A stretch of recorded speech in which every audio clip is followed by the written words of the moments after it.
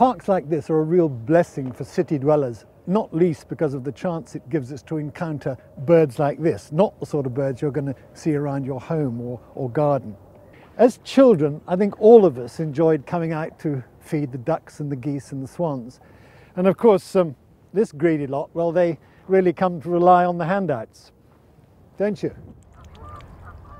Here in Kensington Gardens, in the heart of London, there are also plenty of pigeons and starlings about. They sometimes cause a bit of a nuisance if you want to just sit outside and eat. But getting close to our less timid bird life is something we all generally enjoy. One of the most common birds to be found here was the house sparrow, as this newspaper photo taken in 1928 clearly shows. This is Mr. Hedges Bates, the birdman of London, feeding dozens of his little feathered friends, as he had been doing for 35 years. But today I haven't seen a single sparrow here in that same park. Throughout London they are now few and far between. Throughout the east and southeast of England, numbers have plummeted by up to 90%.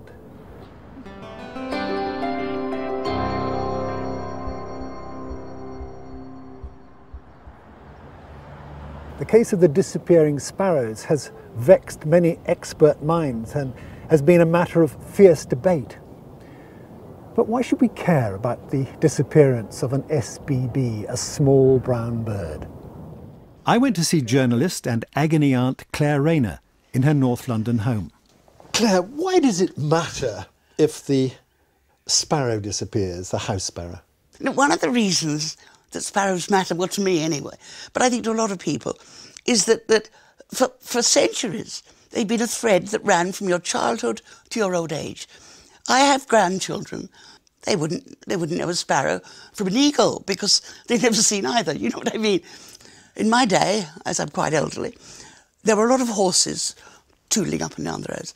And when the chap who doing, delivering stuff or whatever he was doing stopped, he'd hang a nose bag over his horse, made of lovely plaited straw, and the horse's nose was in there and he could eat his oats.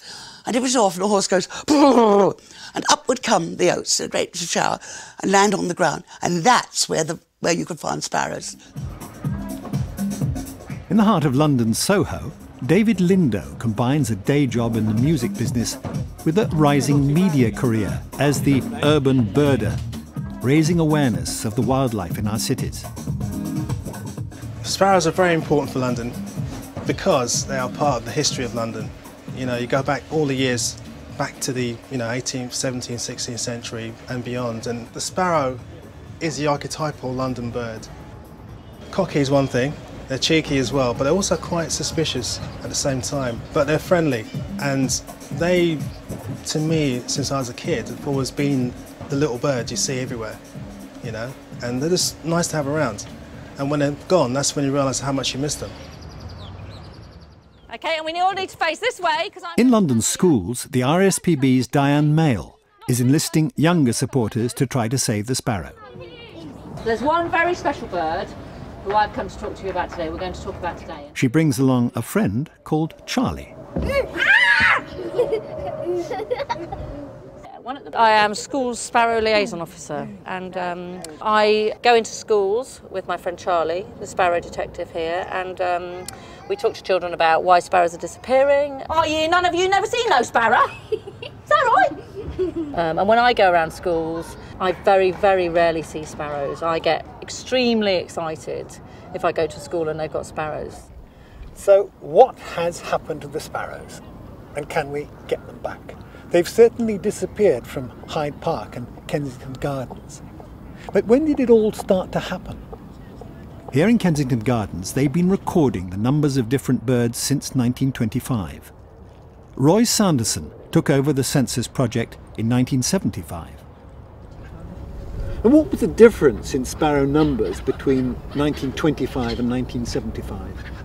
That was 2,600 sparrows were counted in 1925, and when we did the count in 1975 it had dropped to 544. The last count was in 2005 and we had no sparrows at all. The Kensington Gardens census shows a dramatic decline since 1925. This reduction has been mirrored to greater or lesser extent throughout the south and east of England. The areas in red are where sparrow numbers have nosedived the most. To solve the great sparrow mystery, you need to understand the bird. The house sparrow with its short bill is well adapted to forage on the corn we spill in feeding ourselves and our animals. So historically, the sparrow's success has been closely entwined with our own. But is there something we've done recently that has caused the sparrows to disappear? Roy Sanderson believes so. A lot has changed over the last 50 years, and I think the sparrow is finding it extremely difficult to keep up, to change. The hedges have gone, the crops have changed, many of the barns have been replaced, many have been used now for people to live in rather than to keep animals in. But horse traffic obviously had a lot to do with it. Their association with man and his animals, I think, is a big factor. The disappearance of horses in our cities has meant no spilled grain and no dung to attract insects. And this could explain the sparrow's decline in the 40s and 50s. But why has this decline continued? There's a suspicion that another of our domestic animals is to blame. Cats are now our favourite pets. Their independence suits our modern lifestyle. They are also expert hunters, and sparrows are a favourite prey. And if that's not bad enough, sparrows also get attacked from the air. Sparrowhawks are now a regular feature in our urban landscape. They are agile predators of small birds. There are so many theories about sparrow mortality, but because predation is an easy solution, whether it's your own moggy pouncing on a bird or the sparrowhawk raiding the bird table, it's good to go for something that is easily identifiable. But what we need is hard scientific evidence. Here at the RSPB's headquarters in Sandy, they have the results from long-running studies of sparrow populations. I came to consult research biologist Will Peach. What about predators, though? A lot of people think that predators are the problem.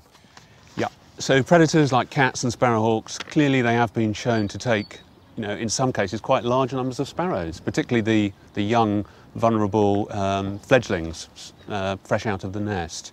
But in the work we've been doing, particularly in London, and other studies too, that we've really failed to show any impact at the population level of these localised predator problems. This lack of overall effect on sparrow populations may be because predators take weaker birds that would not survive anyway. So if predators aren't such a big factor, what is? An important clue came from a study carried out by scientist Kate Vincent. She studied the sparrow population in Leicester by putting up over 600 nest boxes to observe sparrows as they raised their young. She noted that some broods had surprisingly high mortality rates, and that there was something different about the ones that died. We were able to collect faecal samples when we handled the chicks to then analyse what diet. So you were analysing the droppings? Yes, that's correct, the droppings. So we could see exactly what kind of food the adults were bringing back to them. And we found that the broods that had a high proportion of plant material in the diet were the ones that were more likely to die. What were they not getting that they needed? House sparrows need, in their first week in the nest, they need high protein, so they need insects as their main food source, and if they've been given plant material, it's indicative that there's not as many insects around, that the parents can't find them. Kate found that a lack of insect food was occurring more often in gardens with concrete paving, wooden decking and mown lawns. In gardens with more deciduous shrubs, with longer grass and native species like hawthorn hedges, she found insects were more abundant and sparrow young fared better. Now, Will, how did Kate's work, her findings, how did they inform what you've been doing in London? We went to London, first of all, to check experimentally some of Kate's findings to do with insect availability, and also to see if we could actually increase house sparrow numbers on the ground. And what we've been doing is we've been feeding mealworms to half of our studied colonies in London. It's about 35 colonies. We've been using these specially designed mealworm feeders, and into there goes a simple pot full of nice, chunky, tasty mealworms, and these are absolutely loved by house sparrows.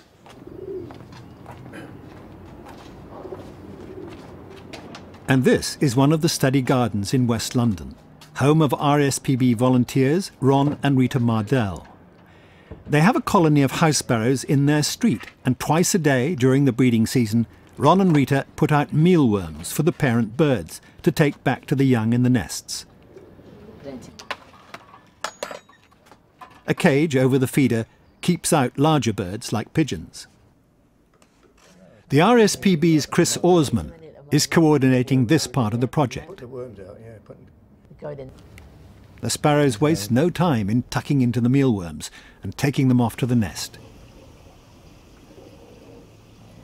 So, has providing this extra food had any effect? Well, we go out and survey all of the study sites to look for the numbers of juveniles that are being produced, and at the mealworm-fed sites we have found significantly higher numbers of youngsters. This is good news and shows that the lack of insects during the breeding season is indeed a factor. But unfortunately, so far, no more youngsters than before appear to be surviving the first winter to breed. What does Will Peach make of this? The lack of invertebrates during the summer period is one important limiting factor for these suburban sparrows. What our study is suggesting is there is one, possibly more, additional problems probably operating at different times of year. We currently don't know what those problems are, but we are working on it. Sparrows have been our close companions for thousands of years, a familiar sight and sound for generations. Now, if this supplementary feeding programme being undertaken in London helps fledglings to survive, that's a step forward. But unless they actually survive the first winter, numbers may not recover. So, until we have all the answers, one thing we can all do is to improve our own gardens, creating homes for wildlife, put up sparrow nest boxes, create wild patches, and make sure a plentiful supply of food is at hand. Urban gardens are a vital breeding and feeding habitat for birds like the sparrow. To hear the cheerful cheeping of sparrow flocks in our towns and gardens once again, we all need to do our bit. Information about what you can do for sparrows and other birds and wildlife can be found at the RSPB Homes for Wildlife webpage, rspb.org.uk/HFW.